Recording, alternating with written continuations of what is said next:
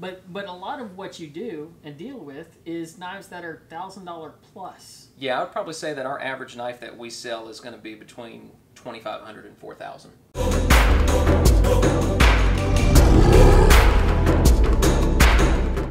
We are here with Matthew Patton. He's a good friend and owns Cut Fine Jewelry. Yes. And Slice Fine Knives. Correct. Tell us how you got into custom knives. Yeah. About 4 or 5 years ago, I think it was, I got on Instagram and just started playing around on there. And I've always liked pocket knives, but I never spent any money on them. I wouldn't even buy a $150 Benchmade. It just wasn't going to happen. And I started playing around on there, and I remember coming across the little mini butchers by ADV. And so that was actually my first custom. And then still playing around on Instagram and looking at stuff, and started seeing more custom knives pop up. And the match that lit the fuse that ignited the bomb for my knife collecting was actually when I landed my first Grimsman Norseman. And so I picked that up direct from the brothers back in January of last year, and I've been a knife collecting bloodhound ever since. Just tell us what's going on in the knife making, not knife making, the knife collecting community right now. Yeah. So Slice is the knife division, or the knife sales division of Cut Fine Jewelers, which is the jewelry store that we have here in Baton Rouge. And so for us, the way that I collect is the way that I like to retail. And for me, we focus on some of the what would be considered the higher end customs, typically full dress configurations from some of the really popular makers.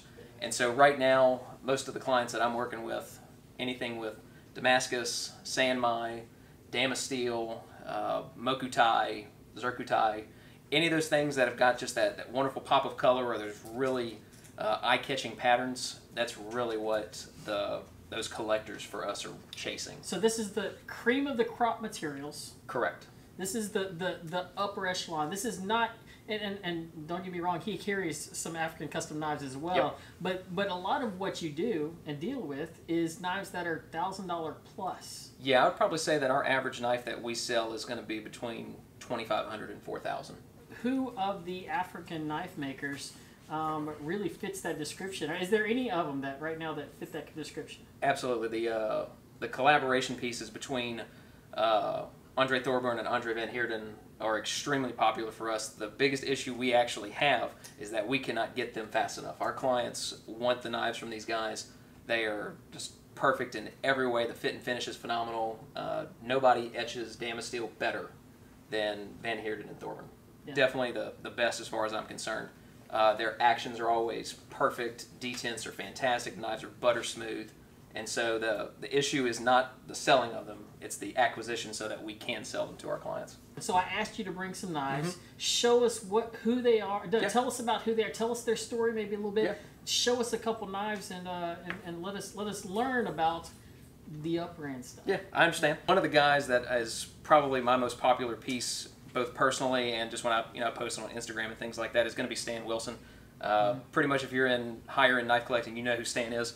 His most popular model is the non-flipper flipper. And so the unique thing about this one is the mechanism in which the blade actually fires out. And so it fires by the bolster. I don't know if you can see this on here. And so this one is actually a full dress model. And it's got Chad Nichols black hole Damascus blade and bolsters, and then Chad Nichols wave pool Mokutai.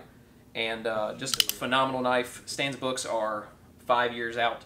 And so this is definitely a hard knife to come across. From a design perspective, I'm seeing some phenomenal knives coming out of Israel. Two makers in particular are going to be Lee Learman and Nati Amor. So Lee's got Learman custom knives. Nati's got Black Snow Customs. Nati's stuff, this is one of his, to my knowledge, one of his highest full dress pieces. It's one of 4 that were grind in the Tonto style. It's got Thor Damasteel blade and bolsters, pocket clip, and backspacer. And then this is Chad Nichols Zircutai on the scales. Full hidden hardware. And he just recently released his mini version, and so you can see the 2 sizes there. This is Nati's standard blade grind right here, and just unbelievably well-made knives, super smooth. Now, how important is it, because I heard you say something, it's like 1 of 4, or how important is it for a super high-end knife like the ones you have here for it to be completely unique or mostly unique? I mean, what's the importance ratio? The uniqueness aspect to me is not as important. I think there's only so many different flavors of ways to make a knife. You know, the materials are available, they are what they are. Now, from knife to knife, the material patterns are going to vary. So even if you configure two knives exactly the same, the patterns are going to lay out different. They're going to be colored a little bit different and things like that. So they're all going to have their own unique signature to them. But one of the things that I wish more makers would actually do is that they would serialize their knives. So it gives each knife its own personality. Right. And so if you buy a knife and then you end up selling it or things like that, you can actually see it change hands because it's got a number on it. And so it creates its history behind it. A new one for me... Now, these are your personal knives. This is personal. Okay, we're going to switch back and forth between that and the inventory. A new favorite of mine, I actually only recently discovered this maker late last year. He's been doing it for a while, Robert Carter. But one thing that really sets Robert apart from just about almost every other knife maker out there is that he actually does sole authorship materials. Okay. And so this knife, for example... Which means he's forging his own titanium Damascus. He's forging his own Damascus steel. And this is one of his pieces right here that's got his sole authorship. He calls it Rob Mascus. And so this is his Sanmai. This is called Robtanium. And it's I forget how many alloys, but it's a titanium alloy that's got just unbelievable color. I've never seen color out of a knife like this. Same on the pocket clip on this one. Rob's been making knives for a while. I just recently discovered his work, and I'm just blown away. I'm begging him to make me another one, so we'll see what happens there. We talked about Andre, and so this is, I got this piece last year, and I was blown away when I got it in. His just fit and finish, we talked about it a little while ago, is unbelievable. His knives are with the IKBS, just butter smooth. Now tell us how you got connected with Noah on Knifetography. So Noah, yeah, Knifetography, just a fellow collector, and I follow him along with, I think, the other 106,000 people that do.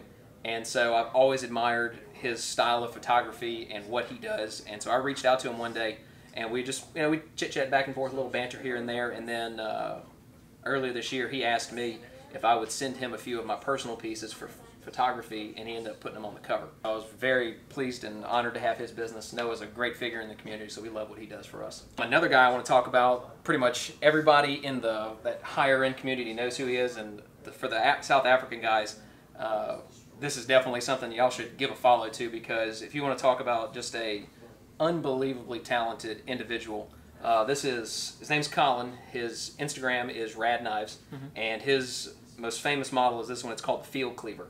Just like Robert Carter, Colin has recently started forging his own materials, and he's pushing the envelope there, and he's doing 4 and 5 alloy titanium Damascus materials and things like that. So this is a slightly lower configured model, and it's a titanium frame lock, nice big steel blade, and if you can just see how it's just an unbelievably well-made, high-quality knife for the size. For a knife that's this size, you would think that it's a little bit clunky or a little bit just not as smooth or refined, but it is just as refined as an Andre Van Heerden. Up-and-coming maker. This is somebody y'all want to check out. I can't believe how he only has, I think, around 2,000 followers on Instagram. Some of these guys have 20, 30, 40. I think Colin's up to over 60,000. This is Dan Brown. He's a Canadian maker, and this is his model called the Hellion. And this is an artist. I want you to handle this knife and just tell me what you think about it. So, initial reaction to it is this. I immediately saw the copper backspacer. Great fit and finish. Looks like zirconia tied Damasteel. Yep, Damasteel blade, Damascus scales. Sculpted Zirc. Yeah, hidden hardware too. So my initial reaction is, wow. Yeah, and so the crazy part is that this was the 8th knife he ever made. 8th. No way. That's Hellion number 8. There's no way. He's made some prototypes and things in between, but the ones that he's actually kind of turned loose in the wild, that he's proud to put his signature on and everything, that's Hellion number 8 right there. And then another one I want to point out, most people in the United States that collect knives know who Alan Elishewitz is. Yeah. He's been making knives for 30 years this year, and this is a collaboration piece between him and a very talented, I don't even want to call him up and coming. He's definitely exceeded that now. His name's Jared Von Otterloo. I'm going to let you check this guy out. Yeah. And so this is Mike Norris Damascus. It's a titanium liner lock with carbon fiber scales. So initial reaction is, as I pick it up, compared to some of the others I've just picked up, super light. Yeah, and that's the titanium. But you can also, on some of the knives, like this one right here, when you flip it and it's like, you have to make sure you have a good grip or it's so big it'll flip right out your hand. This one right here, it's like butter. Yeah, it is. That knife is on washers too, actually. No it's way. not. It's not even on bearings. I can see the copper washers right there, and it feels like it's on bearings. With him, this was actually the first knife I had owned by Alan, Right. and so super honored to own this one. This is available for sale with Slice. Right. So you can go to Slice Fine Knives on your Instagram, or you have a website as well. Just launched a brand new website. What's today? Friday. We launched it Tuesday. Awesome. And so it's going really well. I've already seen some sales come through, so we're pleased with the way it's turned out. Awesome. Well, follow their Instagram for sure. Go to their website. Check out some of these knives. Really thankful for you coming. Yeah, absolutely. And being a part of our anniversary party. Yep. Right? Congratulations on the 1 year, by the way. Thanks. We're thankful for you coming up. Appreciate you being here. Absolutely. And go check out his stuff. Cut Fine Jewelry, Slice Fine Knives. You don't want me to say your jewelry store too, huh? No, you can. Go ahead. You should buy jewelry from him as well. But we're thankful for Matthew and being a part of our 1 year anniversary.